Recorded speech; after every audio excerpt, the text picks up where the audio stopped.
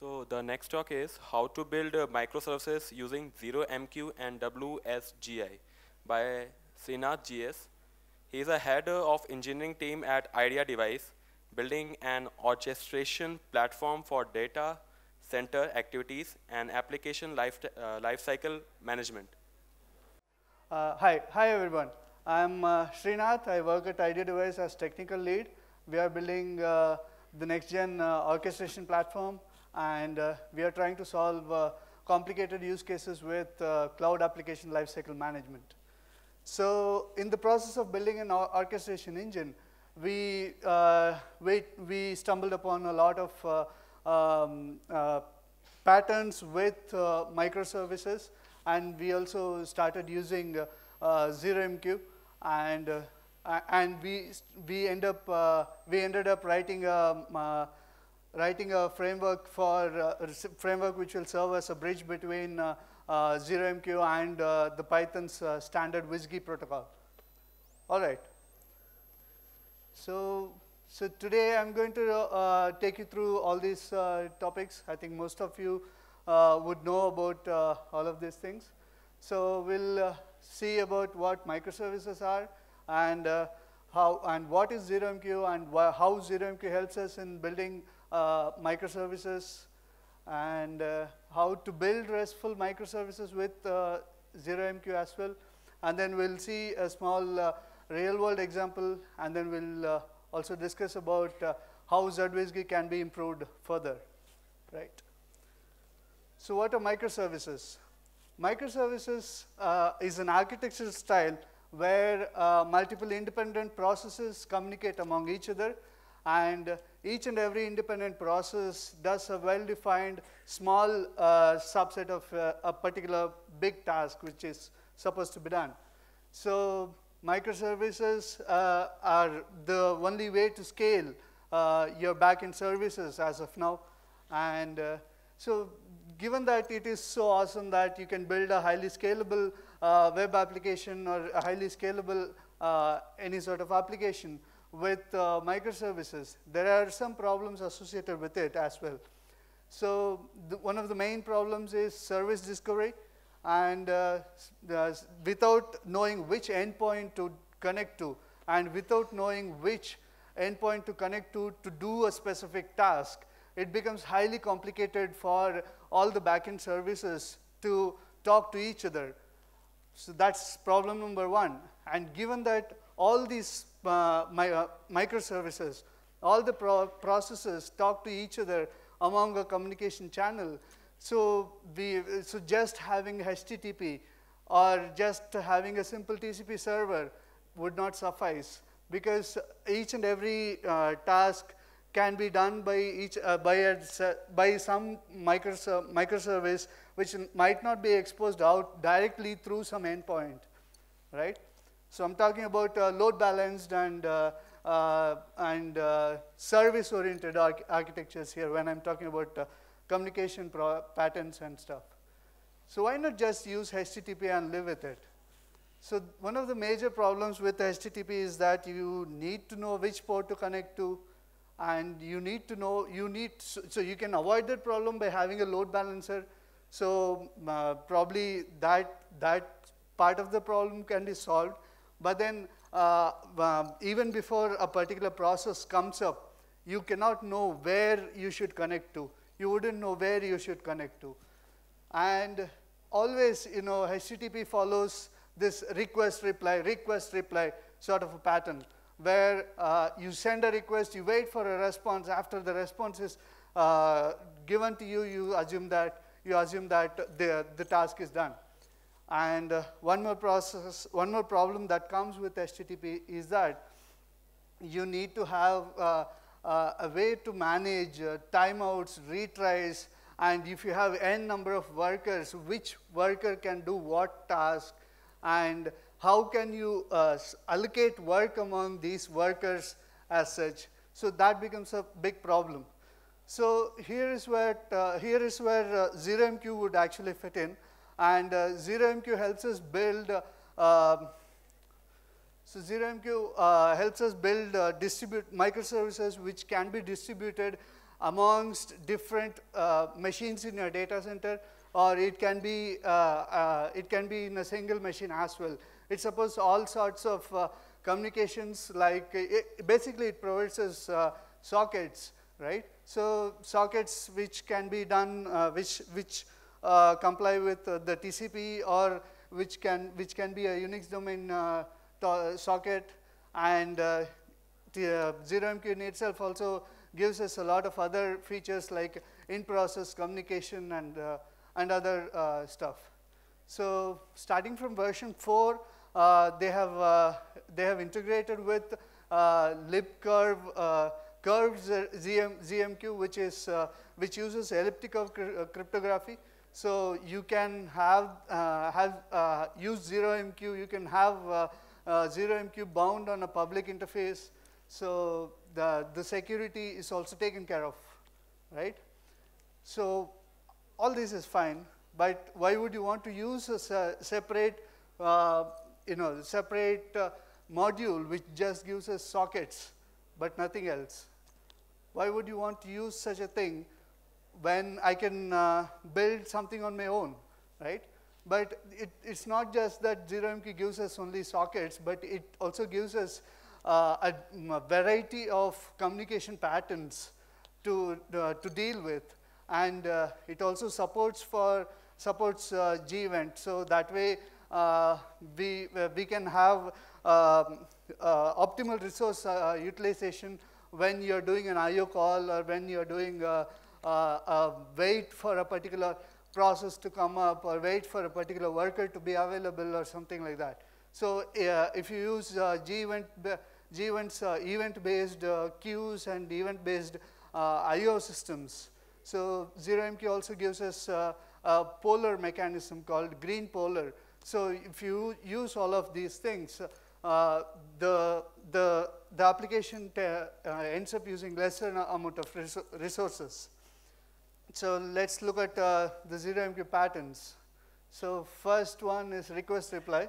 I think everyone knows about what request reply is, right? So request reply pattern is where you have n number of clients, and any of the client can connect to the server, and the server then sends a response back after doing a specific request or something like that. So this is one of the most used patterns even in today's world, because even HTTP follows this lockstep mechanism where you send a request and then you wait for a response, right? All right.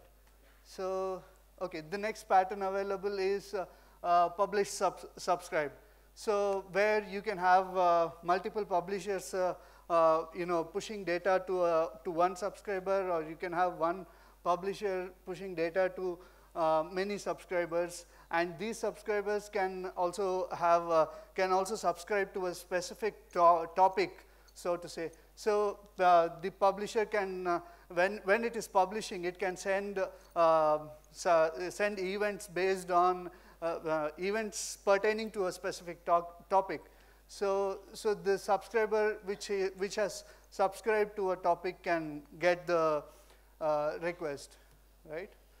So okay, next thing which ZeroMQ gives us is router dealer pattern. So in case of a router dealer pattern, what happens is that, so you have set of dealers connected to a router, right? So all these dealers, when they're connecting to a router, so ZeroMQ also gives us this ability called ZeroMQ socket identity. So this all the dealers in the connected to the router can be addressed uniquely by using this socket identity, right? So when you want to send a request to a specific dealer, for example, if you want to send a specific request to D3, then the server code, the application code which is written in S1 can just send a request on the router socket with a specific identity which is equal to the dealer D3's identity, right? So then the dealer D3 will get the request, and then it can then further process it. And you can build complex pipelining mechanisms using ZeroMQ by using this push-pull mechanism. For example, you have a producer P1 which pushes to consumer C1, and then the consumer C1 in turn can push to an aggregator probably, right? So these are the different patterns available. So all right. So now we love ZeroMQ. ZeroMQ is cool. I want to use ZeroMQ. But I have my project written in Django or Pyramid or Flask or any other Python web framework. So I don't want to change a lot of my business logic. I want to do some minimalistic changes, and I want to be able to run things using ZeroMQ. So which is where Python presents us with this nice thing called Web Server Gateway Interface. So WSGI stands for Web Server Gateway Interface, and it is the Python standard for web applications. So what it does is Web Server Gateway Interface gives us two endpoints. One is the web server or the gateway side, and the other one is the application or the framework side.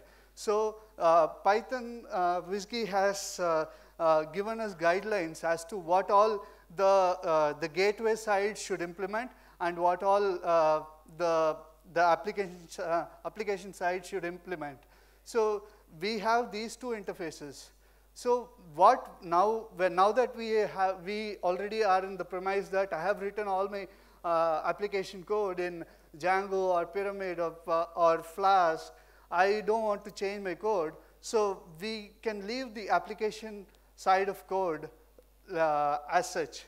We don't have to change a lot of stuff in that. We can only change the server side of it.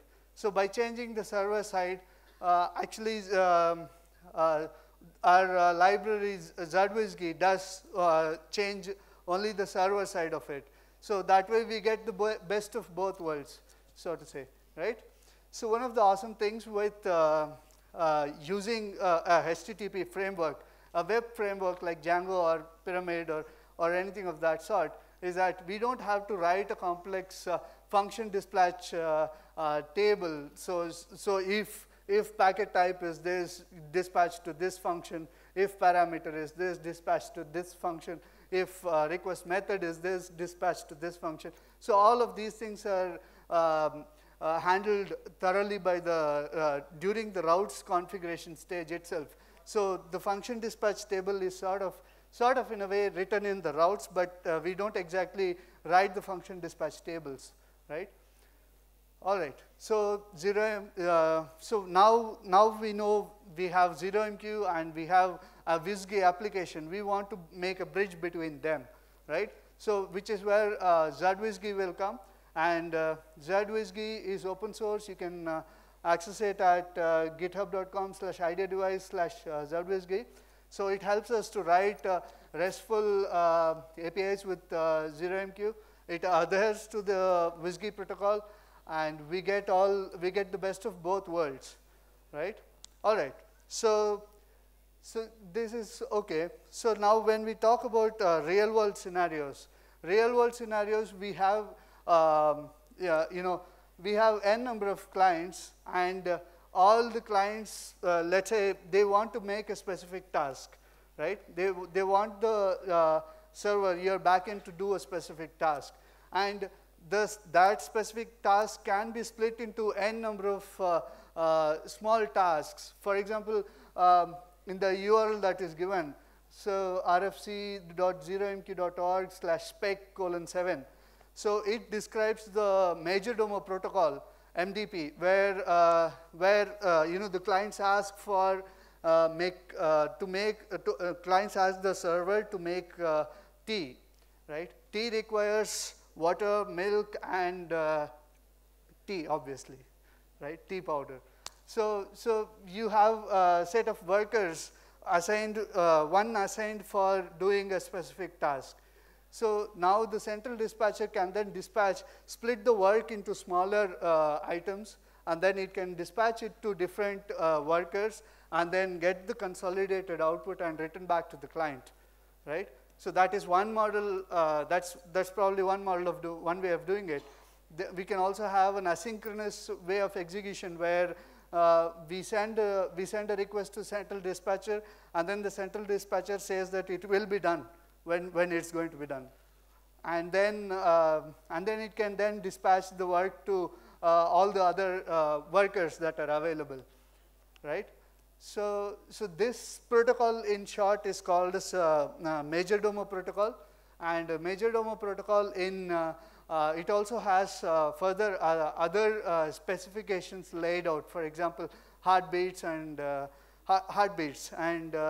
and all the URL schemes and everything else associated with it, right? All right. So before that.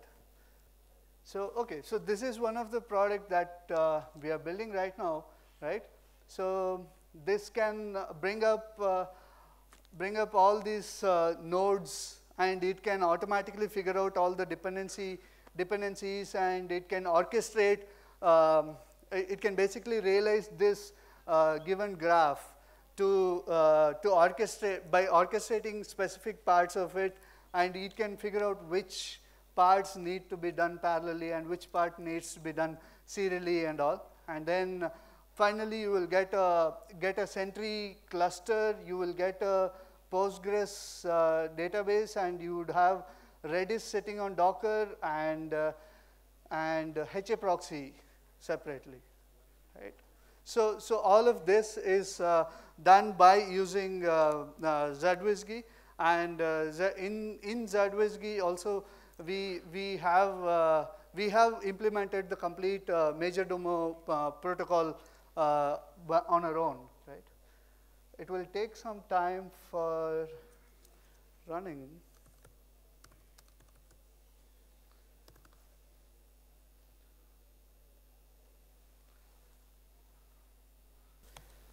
So okay, what is the road ahead for Zwsgi as such, right? So using Zwsgi, we can probably build an enterprise message bus. We can do queuing, and we can throttle all the requests. We can come up with some HA strategies, or and normally also when you have microservices, you would want some admin channel where you can where you can go and inspect all the processes that are there in your cluster, and with ZeroMQ, we also get to this problem where we don't have a direct way to talk to ZeroMQ. You need a gateway. You need a HTTP to ZeroMQ gateway. And we can also have certain client libraries like so for doing get, post, and broadcast and all those requests. Probably it can be based out of the request library itself. Request library allows us to change the transport layer. So, and also though we have an implementation where we have heartbeats and worker management done, we are yet to open source the heartbeat management, heartbeat and worker management for the outside world. All right, this has started, right?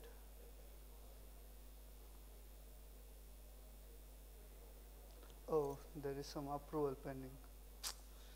I did not think of this.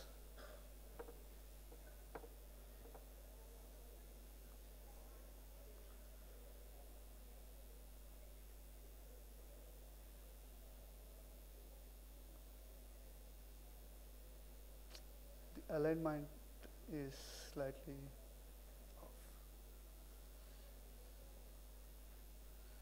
Yeah.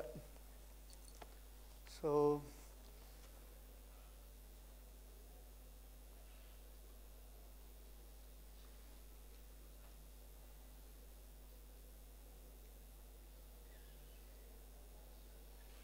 it has brought up a Docker host, it has installed HA proxy on it, and it is bringing up all these other components on the same Docker host. So in a way, we also help build microservices. All right, so I'm done. So do you have any questions?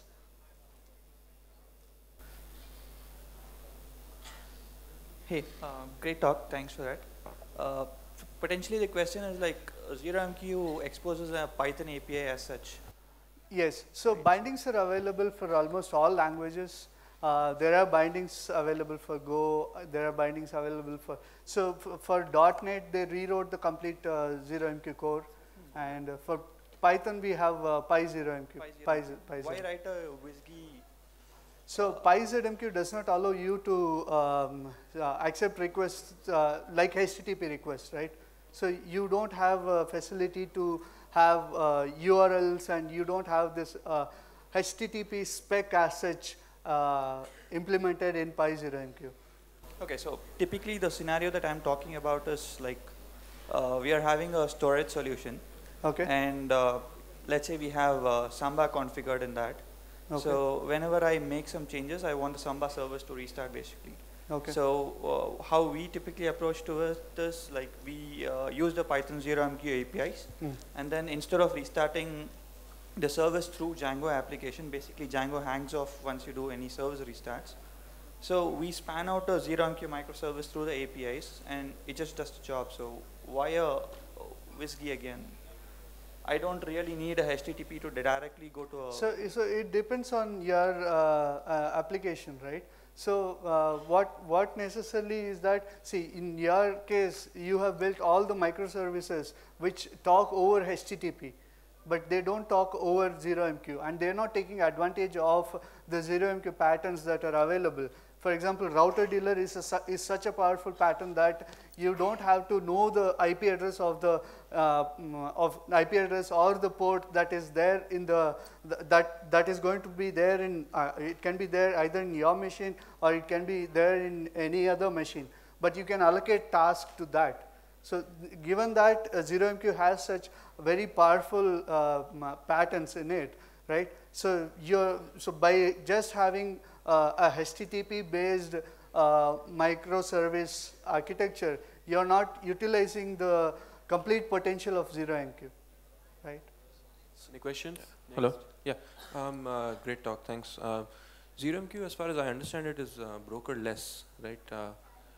Could you compare and contrast maybe like the difference between with broker versus brokerless, and maybe some use cases where it would fit in each case? All right. So ZeroMQ by itself, it does not dictate whether you need a broker or not, right? But you can end up with configuration. For example, this majordomo protocol involved a central dispatcher, which sort of is a broker, which sort of is a proxy between all the backend processes to the clients, right? So you can arrive at a point where you have brokers in your architecture. You can arrive at a point where you don't have brokers in your architecture. So if you don't have brokers, it becomes very difficult for you to identify all the endpoints where you have to connect to, right? But if you have a broker, it's just a single endpoint for you, right? So these are sort of the trade-offs between having a broker and not having a broker. But one of the major downsides of having a broker would mean that if that broker goes down, then all your other processes would be rendered unreachable, right? Hi, this is not about ZeroMQ, but in general, in microservices, how do you handle authentication between services? Authentication between services.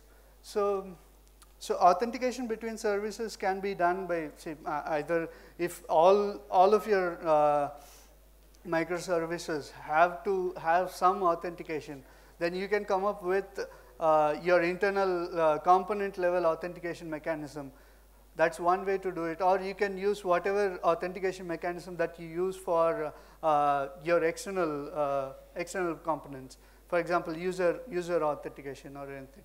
So as such, you can use something like JSON Web Tokens, JWTs. Right? You can use anything that you would want to. Right? Thanks.